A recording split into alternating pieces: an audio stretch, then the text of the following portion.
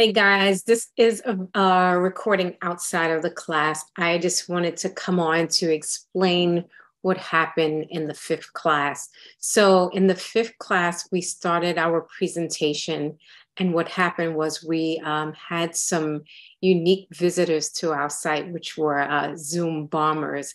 I'm not sure if they were sent to the call or they just showed up, but so happens we had them. And class number 5 didn't go as planned.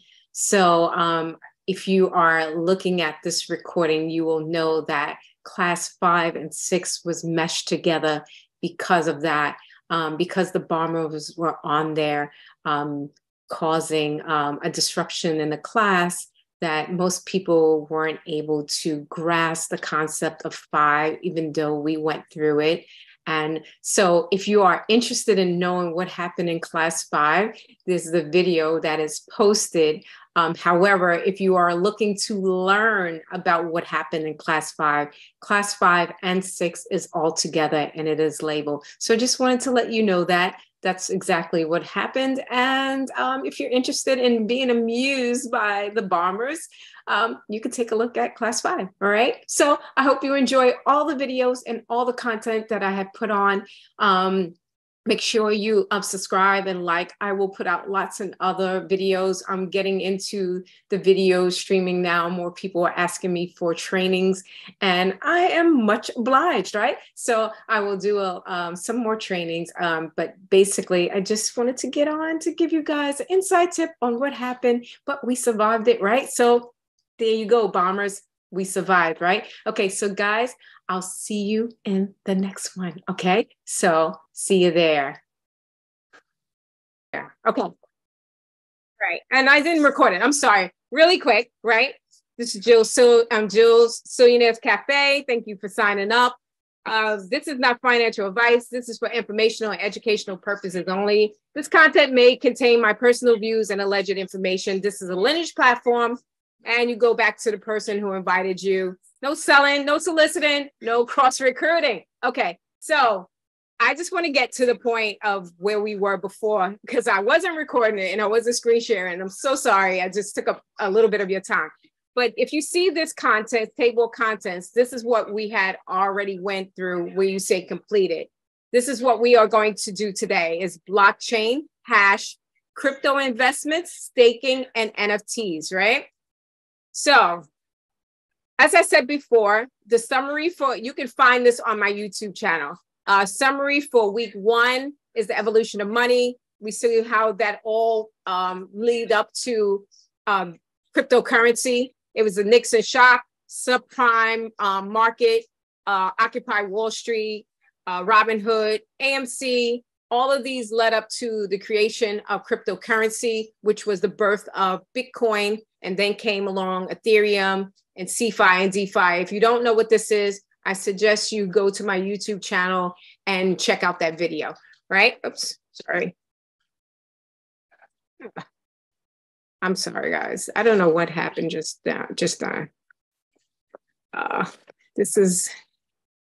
It's still a good day, guys. It's still a good day. I don't know what happened. I don't know what happened. It just jumped to another, and it had to be me. It had to be me. Let's get it back on track. It had to be me. I did something wrong, right? All right. I'm just on speed right now.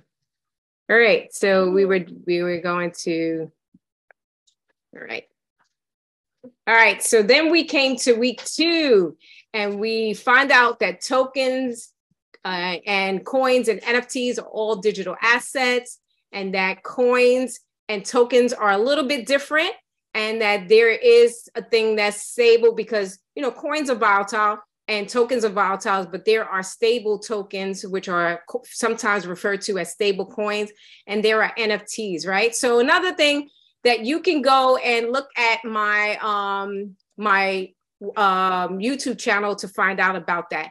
And then it was week 3. We talked about wallets and why do we need wallets? We need wallets to store our coins and our tokens.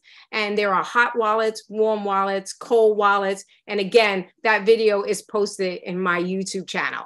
All right. So now this is the place where we should be at right now. We are at the blockchain and the blockchain. So the blockchain is a system in which a recorded transaction that is made through your, when you're sending your coins. Remember, we talked about network, how you send your coins, right? Your coins or your tokens, and it records it. So a blockchain is how your crypto travels on the software. So if you look at this little thing here that have chains on it, that's why it's called a blockchain, because at each block, remember, those miners are verifying the process. So they have to match, right? And we'll see how that works later on. But blockchain is when your transaction is being verified. Okay. So let's do story time, right? I love story time. So this is Jill, and she no longer wants to be a part of the centralized CeFi. Again, for people who don't know what CeFi is, go check out week 1 video on YouTube. But it's a banking system that is affiliated by the government and the banks, right? So how CeFi works, you make a transaction, you put your money in your bank, you either pay for it between PayPal, whatever, credit cards, Cash App, and then it goes to the other person's bank, and then it goes to them. At any time in the middle where you see the Visa transaction, your transaction can be disrupted, right? So Jill said, hey, I heard about this space called cryptocurrency, right? So they are DeFi. So she decides to enter the decentralized finance, which is called DeFi world, where she can become her own banker, right? Because the other banking system isn't working for her. So she wants to be her own banker. And if you look down at the bottom, she's the sender. The blockchain is where she's verifying her information. And once it's verified, it's going to the person she's sending it to, right? All right. So in order for Jill to enter the DeFi world, she first had to put some things in order. She had to get a cryptocurrency wallet. It's like a banking app wallet. And then she had to purchase some cryptocurrency, right? So what she decides to do, after looking at so many choices, Jill decides to get a crypto.com wallet. Just like a banking, it's like having a banking app, just like a Chase banking app or Bank of America, Wells Fargo, all those things, right? But as she's signing up for the crypto.com wallet, she had to KYC. So KYC means know your customer. It's not know your customer meaning you, it's meaning that crypto.com have to know their customer. So they ask you to verify with your ID, right? So once you verify with her ID, crypto.com gives her an option to add her debit or credit card to it from her CeFi bank, which is her bank that is affiliated with the government.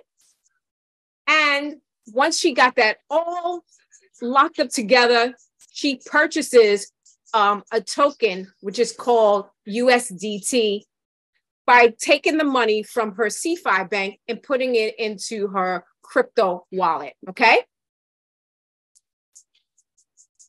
All right, so we're talking about blockchain. So we'll get to how does blockchain work in this story scenario, okay? So she purchased her, she did her crypto.com wallet. She got some USDT, right? And so now she wants to send some 1,000 USDT to this place called cashflownft.net to purchase a share of a startup company, which is called Miracle Cash and More. It's like a startup franchise company, right? And so she has to gather some information in that. So we remember that from, week 4, right? That she has to gather some information. So what is the information she needs to gather? She needs to get the address for cash flow NFT, so she can send it to them. And when she looks at the address, she has to know what network that she is going to use to send it. So she has some key things to find out. So she found those out. And after plugging in the information in her crypto.com wallet, it worked like this. And this is where the blockchain comes into play. So here's the blockchain, right? So think of the blockchain like a train. Your train is called whatever your network is. So in this particular scenario, this train is called the TRC20 train, right? So we know that is the network because that is the one that's going to be driving your coins to its location.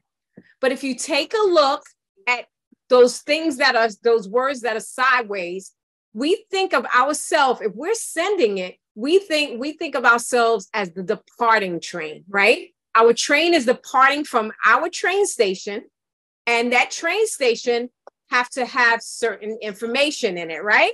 So if you see the departure, it says from Jill, right? And this is the train station we're leaving from. We're leaving from this train station where the address starts with a T, right? Right there, that tells us that we are leaving from a train station that is running on the TRC network. And how we know that? Because this address starts with a T. So we know it's the TRC network, right? And what are we sending on that train? We're sending a token that's called USDT. So remember, if the address starts at the departing station with a T, and it's going on the TRC train, it needs to end up at a T address, okay? And if I'm sending USDT token on that train, it needs to be sent to a USDT address. The same coin have to be on the opposite side. So when it's departing, it should be a T address and the token that needs to be sent. So that token or the coin, whichever one, but in this scenario, it is USDT. It should be USDT on the arrival. So what is the arrival? The arrival is cash flow NFT. So do their address start with a T? Of course it does, because that's the way it's going to verify. Is it on the TRC train? Yes. Does the token match? Yes, USDT. So we have all the information. So if you look down here on the green, it says what have to match, right? The network have to match. You have to make sure you're sending it. Whatever one they ask you to receive it on, you have to be sending it on. And that network is the TRC20. Number two, does the token match or the coin match? Yes, because I'm sending USDT to a USDT address, right? Okay, so can we verify that it's the correct, we're sending tokens or coins on a correct address? Yes, we can verify, because if it's a TRC network, that address is going to start with a T that you're sending it from, and that address is going to start with a T, the one you're sending it to, right? So those have to match. And guess what? Once it all match, it's so beautiful. That train goes right to the train station. It leaves from that train station and it goes right to the receiving train station or the arrival one with no problems. It's there, right? Okay, so I hope we all understand that. So again, I put arrows on this to show you what have to match. If you notice, take a little time and look at it. The yellow the yellow arrows are pointing to the tokens that shows you that it's the same on the left, that's same on the right. And then it's saying that it's a TRC train. That TRC train, yes, it's a TRC train. And we know that it's going on the same address because if you see the black arrows, it's pointing to the T's to show you that you have verified that this is going to be a success. So we always really, really check over and over, because guess what? The more times you check, the more confident you are. And guess what? The less mistakes you're going to make. Remember, you are your own banker. So in this scenario, you're not calling Chase. You're not calling Bank of America. You're not calling Wells Fargo, or you're calling the central bank. You're calling the bank of self, okay? Because you are your own banker. So, all right. So remember, in the blockchain, it's like a 5,000 piece puzzle. So the information you put in have to check out. Remember all those mining computers? They have to verify it at each block. Verify that that information is correct. Is this TRC 20? Yes, TRC 20. Does the address starts with a T? Yes, it has to start with a T. Is it the same token or coin? Yes, it's the same token or coin. So that's what it goes through. That blockchain where all the mining goes on, where they're verifying every little block of information, that's what happens, right? So what happens? So this is the mining. So I just wanted to show you this again. Remember, mining is all these computers. And if you notice, they kind of look like little blocks, right? So blocks from all around the world, different computers are checking the process to verify it. And this is where, when you are asking what are gas fees, you are paying these people who own these computers the fees for verifying your transaction on the blockchain. Actually, this process happens with your normal bank. But the thing is that you don't see it because the banker in the bank is taking care of this behind the scenes. And when you're your own banker, you have to know the process. So you know what? Some of you guys may wind up owning a crypto bank. All right, so here we have it again. I just wanted to show you the difference. In the main banking system, it's held in one central bank, all these computers, and these are very hackable because all you have to do is go into the mainframe, which so many people did, and just took money out of banks. And what they did, you know, because it's all in one place, and then they can hack thousands and thousands of accounts. I'm quite sure you heard of, or you've probably been a victim of your bank being hacked and they're stealing your personal information. So that's how it happens. But in this case, when you're in a DeFi place, in a DeFi space, and when you're with cryptocurrency, there are computers all around the world. They could be in people's homes, but not one computer can verify your account. There are, from what I understand, the minimum of 5,000 computers, and that's why it's less hackable. So I just wanted to refresh your memory on that, okay?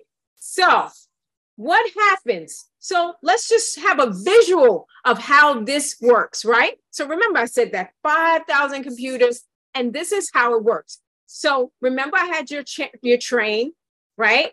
And the information is still the same on the sides, but basically this is how they verify. It goes through the first block and it says B, capital B. Yes, that computer verifies it's a capital V. I know it seems a little overwhelming, but just take a look at it slowly, right?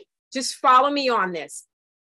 If it says lowercase l in that block right here, in this blue block, that computer, that next computer, which can be in Africa, have to verify that it's a lowercase l. So let's just say the O, maybe that O computer is in Australia. It have to verify that it's a lowercase o, and so on and so forth, for that transaction to go from the departing station to the arrival station. So this is the process that it's going through when you actually send it. As soon as you press send or confirm, this is where it goes through. This is the process it goes through until it reaches the person you are sending it to, okay? All right, so I wanted to give you an example of what if you make that mistake? What if things are not matching? You see this chain in the middle? It broke. And then your money is lost because things didn't match, right? So let's just go through a couple of things that could go wrong, right? So let's say that in your address or in the process of verification. Somebody put a capital B, but it was a lowercase b, it won't go through. No matter what, even though it's the same character, but if it's a lowercase versus and they have verified that it's a capital, it won't go through. Or say so happens you put the wrong letter popped up and that N, right? And they say, oh, it's supposed to be a Z. Or let's say you decided you wanted to send Bitcoin to a TRC, to a token TRC address. Not going to work. It have to match. It have to match. Okay? Things have to match. The process have to match in order for it to go, right? So to avoid you having these anxious feelings, we have this technique that is known in the crypto world that you always check. You check 4 times, right? You check 4 times that it's the correct token. You check 4 times that you're on the same network. You check 4 for 4, meaning you check the first 4 of the address and you check the last 4 of the address so you can make sure. And you always copy and paste the address or you use the QR code because the address is so long and it's made up of so many different characters, lowercase, high case, numbers, all that stuff. It is very, very difficult to type it in. And that is a way to make mistakes. So if you notice down here, I have the red circles where it says the QR code, the red circles around the first 4 and the last 4. Actually, that is 5. But yeah, I think the circle couldn't go 4. But anyway, you check the first 4 and the last 4. Okay. So we don't want you to have these feelings, right? So take your time in this process because remember, you're not calling Chase. You're not calling Wells Fargo. You're not calling the central bank. You're not calling Bank of America. You are calling the bank of self. So when you make this mistake, you go in your bathroom or you go wherever you have a mirror and you look in the mirror and say, okay, I screwed up. How do I learn how to do this differently? So the next time it does not happen. But if you follow these steps, you will avoid many, many of these problems. And a lot of people in the crypto space, and they know this, people who have been in this for a minute, what happens is they know that they had this problem at one time or another, or someone close to them, and they learned very handsomely, right? Okay, so once you are completed and that train goes smoothly without any interruption to that arrival station, you get is what is called the hash. And the hash is basically a receipt. It's the same thing as when you are sending, a Cash App and you get that confirmation that it's sent. Well, behind that confirmation is actually a code for the bank. Because remember, we're our own bankers, so you don't get that cute little notification that says, thank you for your transaction. Your transaction has been completed. Basically, you get a hash as your receipt, right? So a hash is basically your receipt. It's basically a receipt that says that your process has been completed, and this is where you can verify your information. And if you plug that receipt number into the internet, it will show you where your process has been completed and what address it's been sent to, and that's really your confirmation, right? So hash kind of works like this. Is very, very similar to address, and how you get that hash is basically each block, when it says verified, it collects a code and it adds to the address along the way. So each part of it comes from any of those 5,000 computers that, verify it by each step, right? So you get your receipt and you basically, that is the receipt that says your hash that says, hey, you completed your transaction. So this is a way that if somebody on the other end didn't get it, you're like, hold up, wait a minute. I got the hash and I know that you received it and I'm going to prove that to you, unless you sent it to a different address and you didn't realize it. Okay.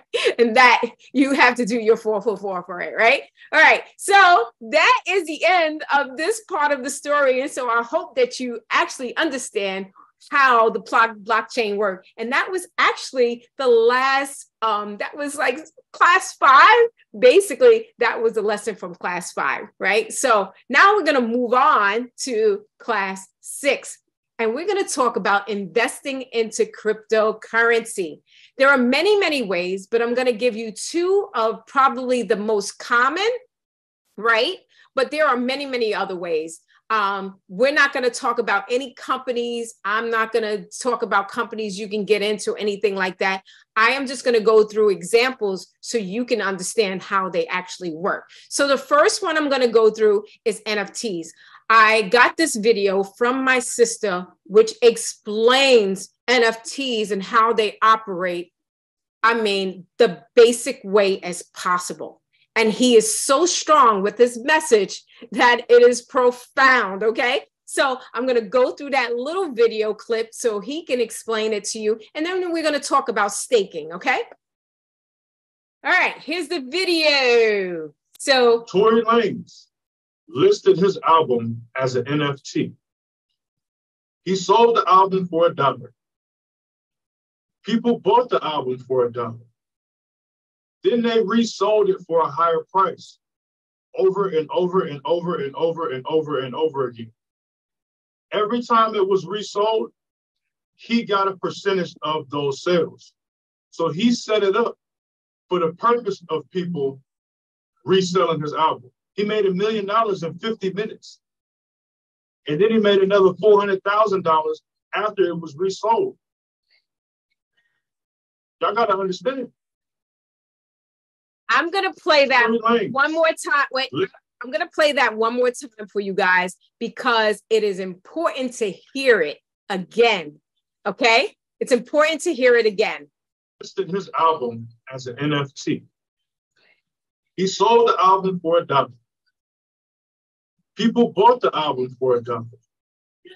Then they resold it for a higher price over and over and over and over and over and over again. Every time it was resold, he got a percentage of those sales. So he set it up for the purpose of people reselling his album. He made $1 million in 50 minutes. And then he made another $400,000 after it was resold. Y'all got to understand.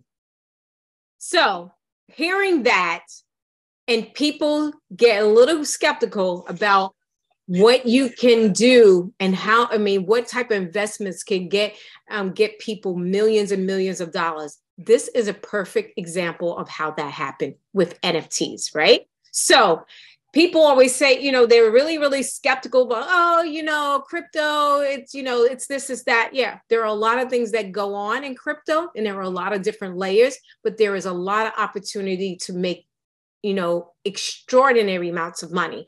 And this was a perfect example of that. So basically, this is how NFTs usually work. And we talked about artwork and how that works, right? Well, this is how it worked in artwork. This is how it works with mortgages. I mean, with real estate.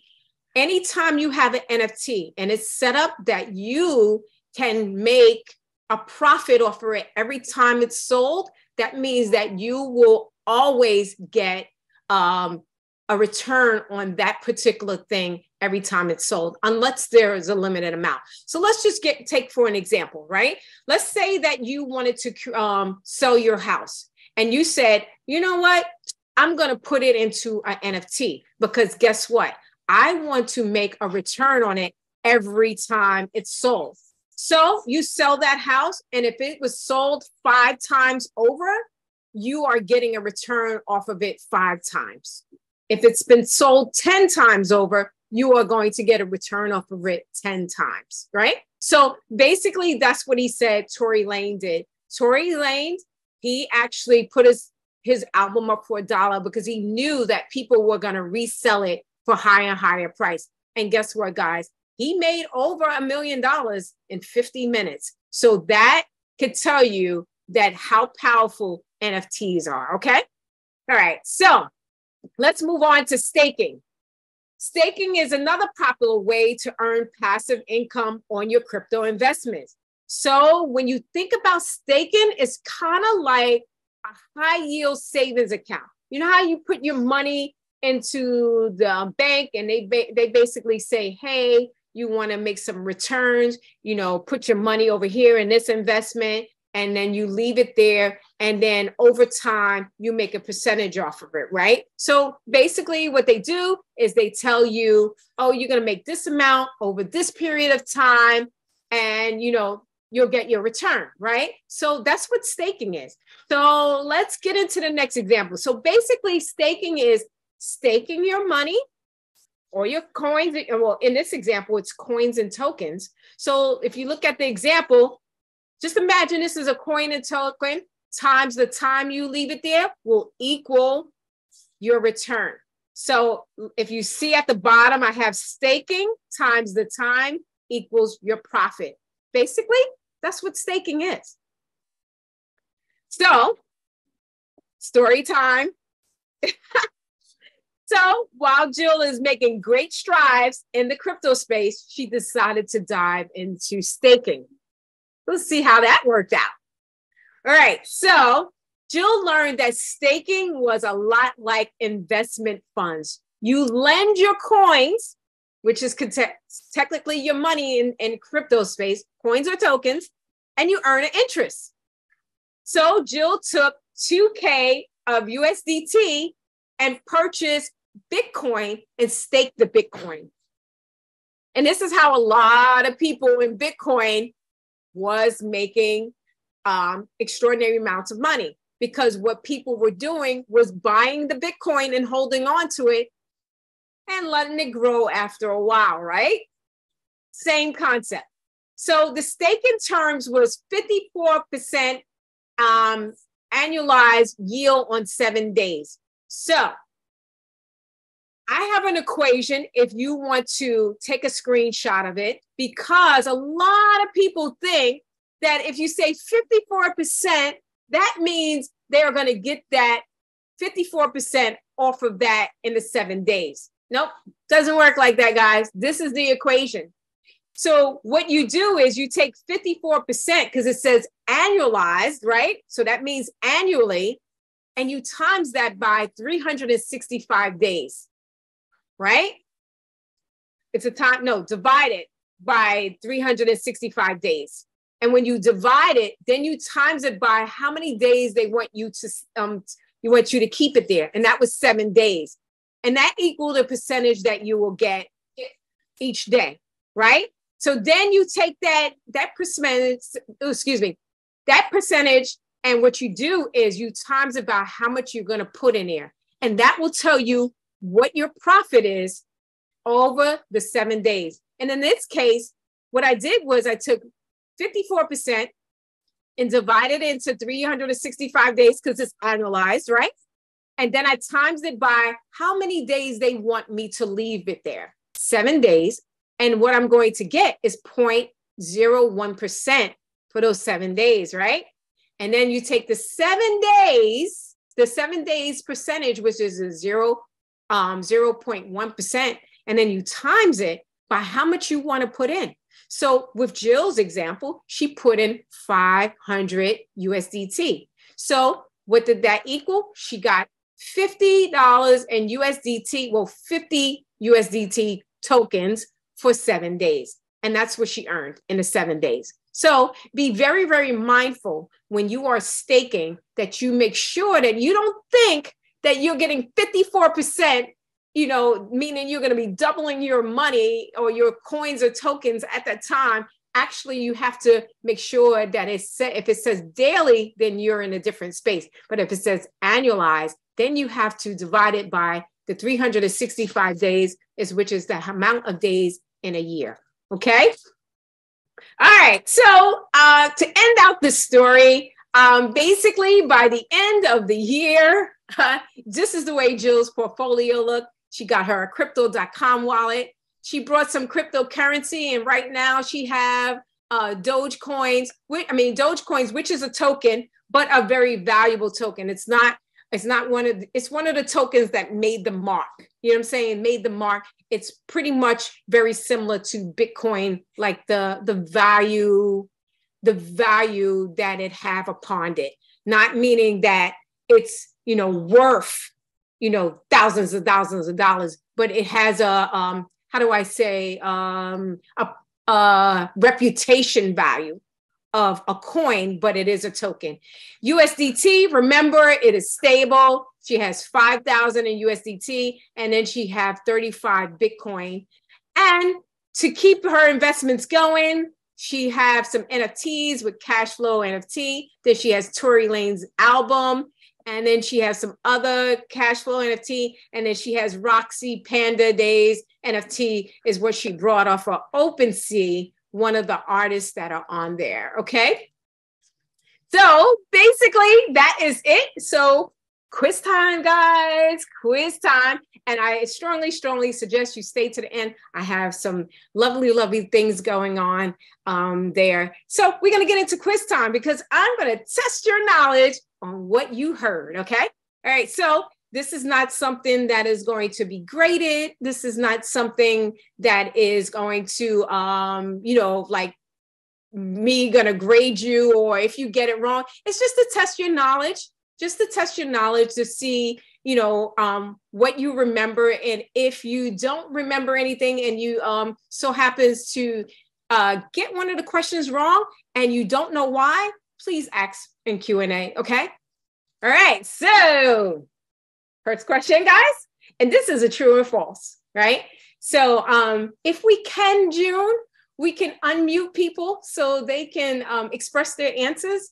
And you can also use the chat to make sure that you, so if you want to unmute, you can, June, are we ready for that? Or yes, everybody should be able to unmute when they need to. So if you want to, show your knowledge and yell it out, I say, even if you are wrong, this is a learning platform. Mistakes are to be made to learn. We all have those trials that we have to get things a lot wrong to get them right. And that's the best time. You should really hope for mistakes. You really should, because the quicker you make mistakes, the quicker you learn, the better off you are, right? So let's get into it. If you want to scream it out, go right ahead. If you want to use the chat and put it in there, that's fine too, right? So your crypto transaction travels through the blockchain process to be verified. Is that true or false? True. Let's see who's right. True. Yes, for those who got it right, true. It does travel on there to verify, okay? All right, next one. It takes one computer to verify a crypto transaction. True or false? False. False. Yes, guys. 5,000. Right. It takes approximately 5,000 computers to verify one transaction. So that's why they have so much. And that's why you probably heard the concept that it's taking up a lot of energy because there's so many computers that, verify your transaction. And that's to avoid hacking, manipulation, and all the other things, right? So we love that. All right. Next question. Mining is when many computers around the world verify your crypto transaction on a blockchain. True or false? True. True. Yes, guys. I'm like a proud instructor over here. Okay, so all right. So this is the next one. Jill sent, let's put the thought to this. Jill sent crypto to Michelle. Jill sent it to address OX35 and that ended in BT34. Michelle's address is TRZ311B. Will it send or will it fail? It'll fail. Fail because the address did not match. Jill sent it to the wrong address, and that's when the chain breaks and Jill can't get her money back, right? All right, cool. All right. So Jill is sending Katrina Bitcoin. Jill sent USDT to address 19Z4 SDX7. Will it send or will it fail? Fail. It will fail because Jill sent USDT, not Bitcoin. And remember, it have to match. So you guys are getting this. And then the address was correct, but the token or the coin wasn't correct. So remember, tokens and coins have to match. It have to match the same network. And the address have to start with the same letters, right? Letters or numbers. Well, not exactly. You have to, if it's TRC, you need to start with a T. And we kind of know that, right? And then if it's ERC, BP20, BSC, it starts with a 0X. And if it's Bitcoin, it starts with any number, okay? All right, so let's go to the next one. Jill is sending Jen USDT on ERC20 network. Jill sent USDT to this address, 3M, and then it was 37GH. Will it fail or will it send? Fail. It will send. Fail. It will send. I got mixed answers there. You will send. It will fail. It will send Send. because she's sending the correct token or coin, Mhm. and she's sending it on ERC. Because remember, ERC starts with the OX, right? OX. So it will send, yes. All right, so hash is a receipt for your transaction. True or false? True. True. True. Yes, yes. And remember, your hash is according to the blockchain, the code that verifies it, and it comes to a long character, basically a code that becomes your receipt. All right, so coin staking is very similar to putting your money in a high yield investment. True or false? True. True. True. Yes, yes, yes. So that is true. All right. So I think this is the last one. NFTs can have a rolling ROI, meaning you can make dividends each time the NFT is sold. True or false? True. True. That's the best thing about NFTs is that you continue to make money every time it's sold and you don't have to sell it. It's the next person, the next person. The minimum is 10% from what I understand. You make 10% every time it's sold. All right.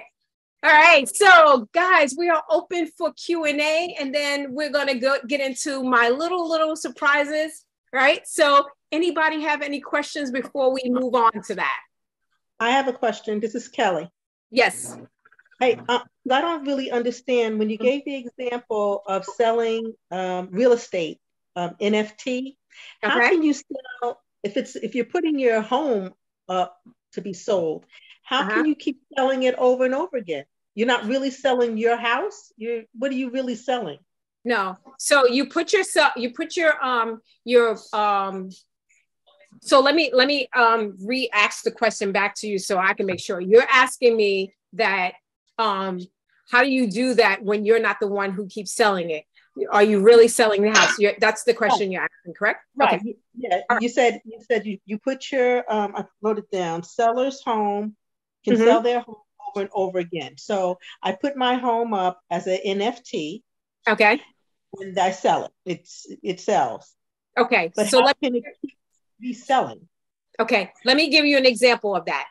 Let's just say you put your home into an NFT. Putting your home into an NFT is considered a contract on the blockchain that says that you are going to be selling, you are going to be selling your home, right? So let's just say you sold your home to Michelle, right?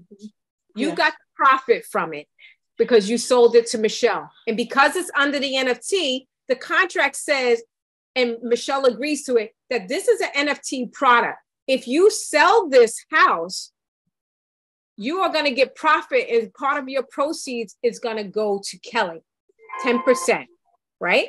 So let's just say Michelle said, oh, Jill, you want to buy this house? And I buy it. As soon as I get, Michelle gets her proceeds, you get it too in your wallet. It automatically goes there. You'll get 10%.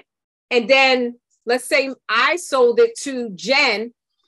Jen, whenever I get the proceeds from the major sale, but you get 10% and Michelle gets 10%. And it keeps rolling on and on and on. Does that make any sense, Kelly? No. Yeah, I'm gonna tell you why. Because for me, I'm a realtor, right? So for me, I'm looking at the physical. I own a home and I want to sell my house, and I put it for NFT. So now, if I sold my house for NFT, put it up as an NFT, and I sold my house to Michelle. Michelle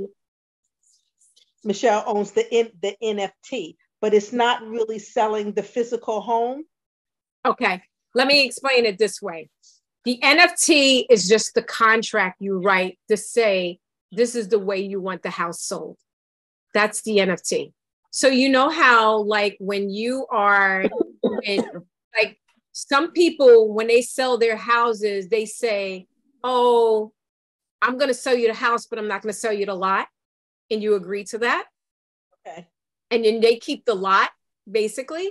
Well, NFT is just a contract to say, this is the way I want the house sold. I'm going to put it under the NFT code, so you speak. So I'm going to put it in an NFT code. And then in the NFT code says that every time this house is resold, no matter who it's sold to, I'm going to get 10%. But does that mean at some point somebody doesn't sell it? Yeah, it could be. It could be. It could just be sold one time. But it goes on depending on how you write the contract. It could be forever, and your Because ice is not good to eat like that. Say it again.